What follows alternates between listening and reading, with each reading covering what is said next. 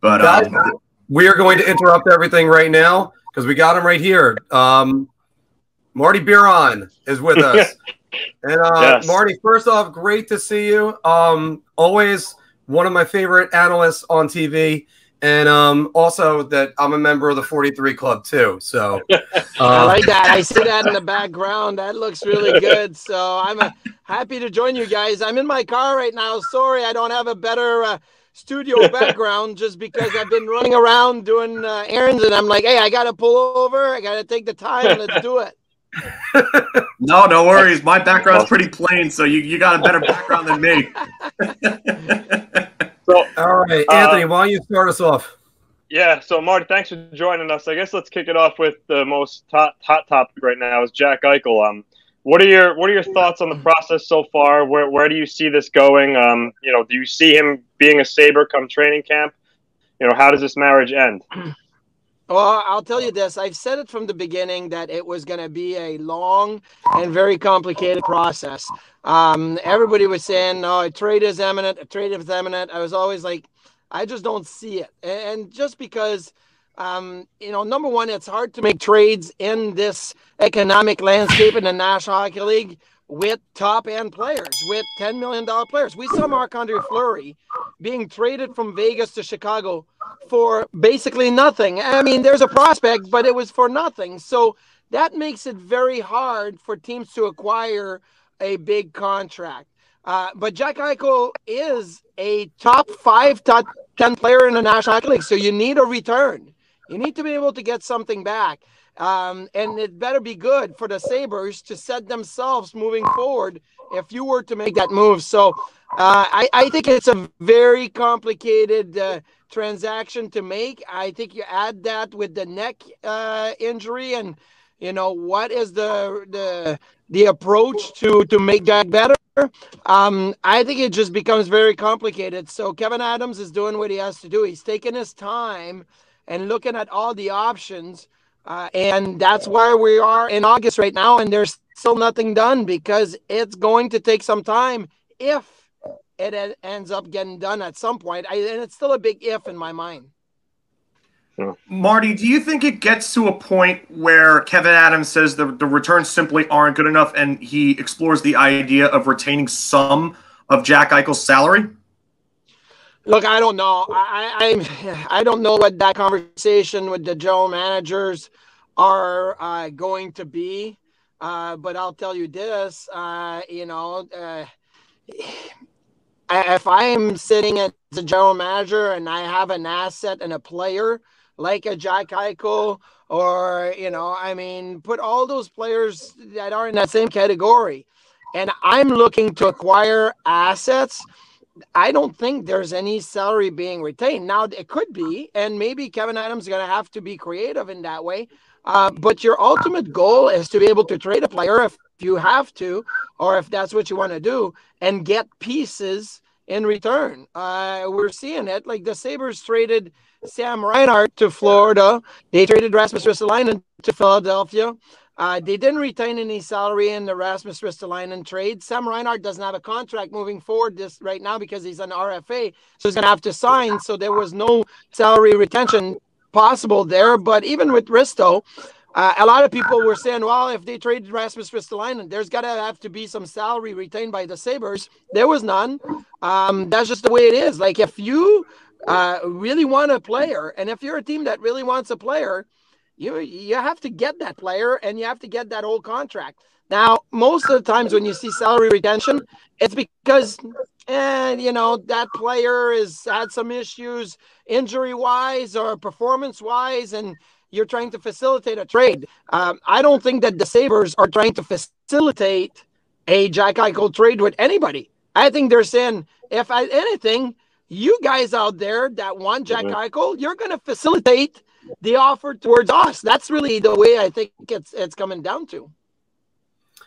Marty, do you think that they got a fair return so far for Risto and Reinhart? And if the answer is no on that, that's the reason why there's even more pressure to make the home run on the Eichel trade. Now, listen, I would say general managers have to look at a transaction as individual transaction. And I don't think they look at it as we won or lost or whatnot. And then, oh, well, we better win the next one because we lost the last one. They don't do that. They look at what's going to make their team better, and they try to achieve just that. Now, I really like the Rasmus Ristolainen trade. I thought that was great. They got a first-round pick in this past draft, which gave them 2 first-rounder.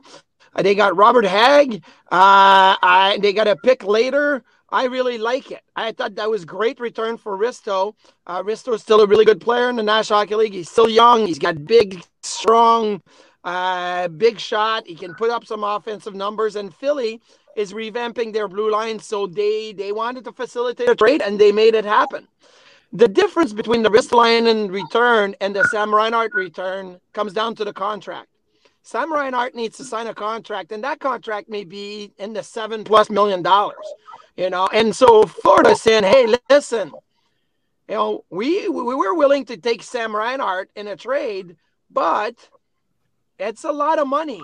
And we're helping you, Buffalo, by taking in that $7+ million. So the return for Sam Reinhart trade was not as much as a lot of people thought it was going to be, because you have to factor in the money that Florida's going to have to pay. If Sam Reinhart had been signed with 2 more years left at $5.5 million, that return would have been way higher. But it's not the case. Yeah. So Devin Levi is a really, really good goalie prospect. People in Florida know that they have multiple prospects in Florida. Spencer Knight is one of them. And Devin Levi was a goalie for Team Canada at the World Juniors. And we all got to see him. Kind of a late bloomer, but he's a really good goalie prospect. So that's good, because you can draft a goalie, but you don't really know what you're going to get out of that goaltender, right? Like Devin Levi was like a 7th-round draft pick, and they now you know what kind of prospect he's going to be. So that replaces a draft pick that maybe you would want to use, and you got to pick as well. So I think that was a good return. I think people are saying, well, maybe you could have gotten more, but I break it down, and I think that's a good return. Marty, more on the positive side of this for the Sabres, they drafted Owen Power 1st overall. I believe before he was drafted, I read something that he was maybe going to go back to Michigan. Do you think he's going to play for the Sabres this fall, or do you think he's going to go back to Michigan for another year? Personally, I would want him to go back to Michigan. And there's different scenarios and circumstances for that. Did you guys see what Michigan's going to look like next year? It's going to be a powerhouse, right? Matt Bernier, Ken Johnson, Hughes on defense. Yeah. They have a goalie prospect for the Sabres, Eric Portillo, in net. It's going to be his first year starting at Michigan. He was there last year.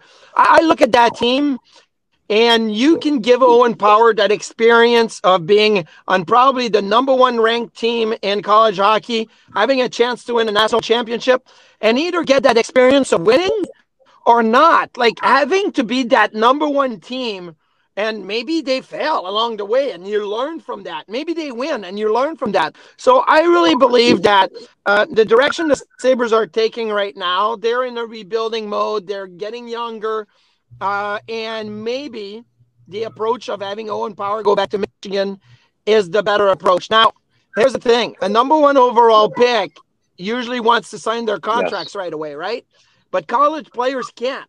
Like if it was a OHL guy or a Quebec Major Junior Hockey League guy or a European guy, you could sign them and send them back to juniors. Or you can sign them and say, stay in Europe for a year. But college hockey players can't sign their contracts and then stay in college. So that's the one thing that's going to be a little bit tough for Owen Power, is thinking, am I gambling this moving forward and say I'm going to sign my contract at the end of the hockey season? Mm-hmm. Or should I sign it right now and turn pro? So that's the only thing that could muddy the water. Marty, speaking of learning experiences, what did you think of Owen Power's performance at the World Championships? It was unbelievable.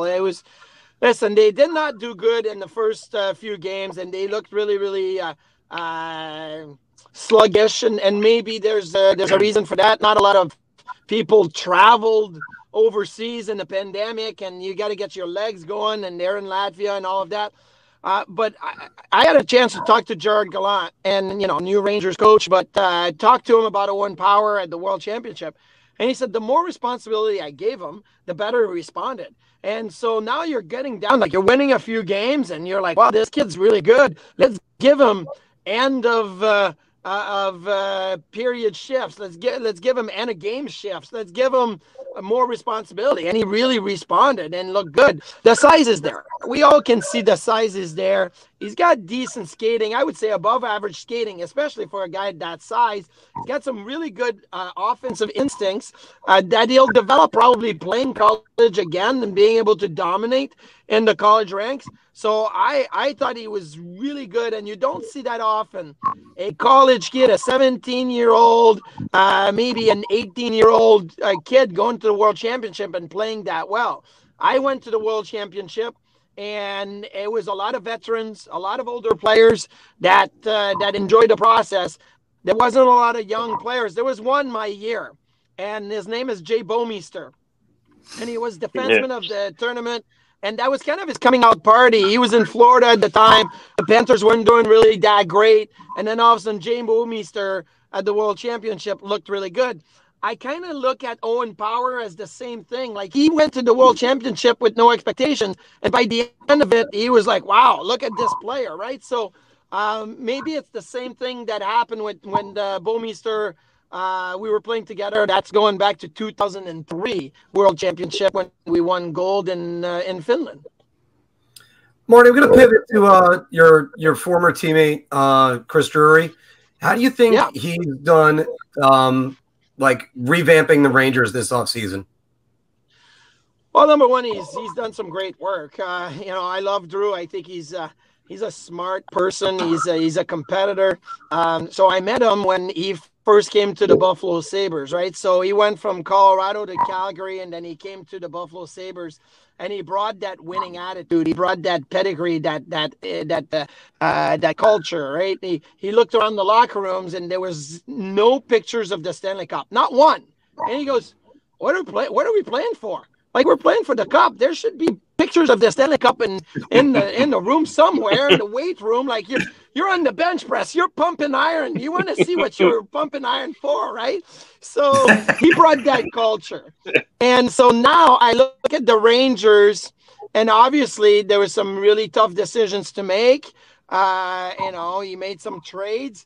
But he did sign, obviously, Gaudreau and now Reeves I don't want to say to answer to Tom Wilson, but it's to bring that grit and that aspect of the game, just like the Tampa Bay Lightning did, and it brought them 2 cups. Like, the Tampa Bay Lightning did not look at the Columbus Blue Jackets and say, we need to respond to Nick Foligno, and we need to respond to Josh Anderson, and we need to respond to John Tortorella. Like, they said, if we want to compete and win 4 rounds in the playoffs and win the cup, we need a different sandpaper aspect to our game that they didn't have at the time. So they got Barclay Goodrow, they got Blake Coleman, they got Pat Maroon, they got Yanni Gourde. Well, they had Yanni Gourde, but he got a better role. And so then the results were there. And the league, as you guys know, the NHL is a bit of a copycat league. Somebody does something well and the results are there, and then you're like, oh, I got to do the same thing a little bit, right? So I think that's what Chris Drury is looking at, is what do we have as a team? The Rangers were one of the highest scoring team in the second half of the season last year. Yeah, they did score 9 goals against Philly or whatnot, and it helps. But Zibanejad, Panarin, Lafreniere was better. Filip Chytil was back. He was better. So I'm looking at that team, and now what do you need? You need a little bit of sandpaper, and Chris Drury was able to acquire that. So, Marty, before we let you go, I got to ask you this question. So the guys above me are Ranger fans. I'm the Islander fan of the group. Being that you played goalie for both our teams. Talking about Ilya Sorokin and Igor Shesterkin, they've been best friends. They've dominated the KHL. How are they similar? How are they different? And what are you looking forward to both of them as they continue their careers next season? in my opinion, they're extremely, extremely different. Shesterkin is a very athletic, very quick reflex type of goaltender. I remember when he got called up from Hartford and he came up to the New York Rangers, I watched a couple of games on TV. I wanted to see what he was all about because he was burning the league in the AHL. And he made a couple of saves on deflections, and I'm like, oh, how did he get his glove out there? How did he get his blocker out there? Like, he just was really a quick reacting type of goaltender. I love his game. I think he's excellent. I think he's a stud. Sorokin on the other side is, I believe, more of a technical goaltender, relies more on positioning. He's got quickness. Obviously, you're playing the National Hockey League. You have to have quickness, but not on the Shesterkin level. So he's got to do things a little differently. I was really surprised, I have to say, in the playoffs last year when Barry Trotz kept going back to Semyon Varlarmov, because I thought Sorokin played extremely well. And I think that competition is going to just get enhanced even more next year. And then the Islanders are going to have to make a decision. A little bit like the Rangers had Shesterkin and Georgiev kind of battling, and then Shesterkin took the lead. I want to see if Sorokin can take that lead with the New York Islanders. But Barry Trotz is the type of coach that likes to trust his veterans a little bit more. You can, criticize the Leo Komarov usage and protecting and Cal in the expansion draft. But that's what Barry Trotz does. And that's why he's had success. So I'm not going to criticize that. But I think Sorokin's a really good goalie. But I think Shesterkin is a step above, in my opinion. You just gave me some PTSD with Komarov on the first line. That was I shook my head at that. PTSD going your way. They didn't have Anders Lee, right? So now you're not trying to mess up all your lineup. With Anders Lee in the lineup, look out. I think this team is much different and really, really good. Yeah. Well, thanks a lot for your input, Marty. I really appreciate it. And, hopefully, for the Sabres' sake and both New York teams, they can have success next season, because that would be real great.